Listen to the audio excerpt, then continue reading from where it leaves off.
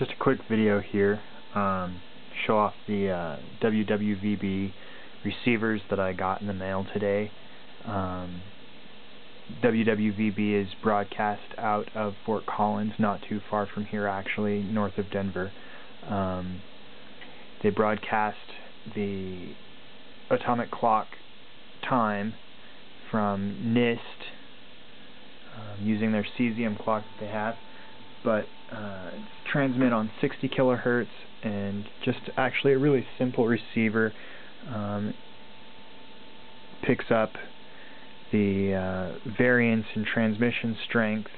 As you can see, the green LEDs flashing there. High power is when the light's on, and low power is when the light's off. And when the light turns off, it signifies the beginning of a second, and then the data is actually encoded in how long it takes for that LED to come back on within that second. So the long blinks you see are actually 0. The blinks where they're that they just did there, where it's half of the second light on or light off and then half of the second light on, is a 1.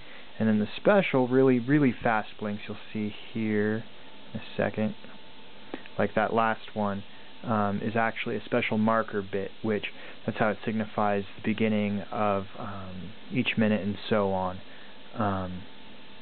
So they have binary encoded data here in the time signal. I'm going to come up here and show you the actual chips. You won't be able to see the LEDs because I have front-facing lenses on those LEDs, but as you can see, I actually have 2 receivers and 2 antennas set up here in my power supply for my breadboard.